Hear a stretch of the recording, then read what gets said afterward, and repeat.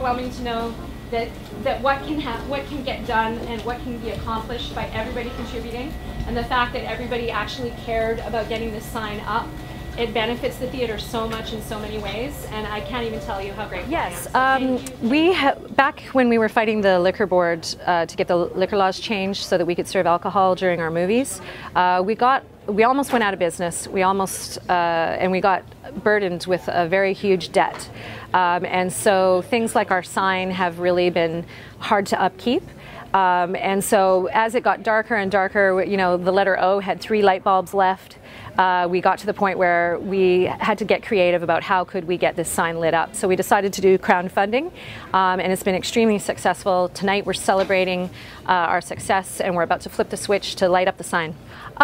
We do a lot of creative local programming with local artists. We do a lot of co-productions and things like that. We're here to stay, absolutely, and we just, every time there's an obstacle in our way, we just think up some creative way to get around it. And you know, we've had a lot of really great attendance by the public. We're so grateful for our fans that keep the doors open.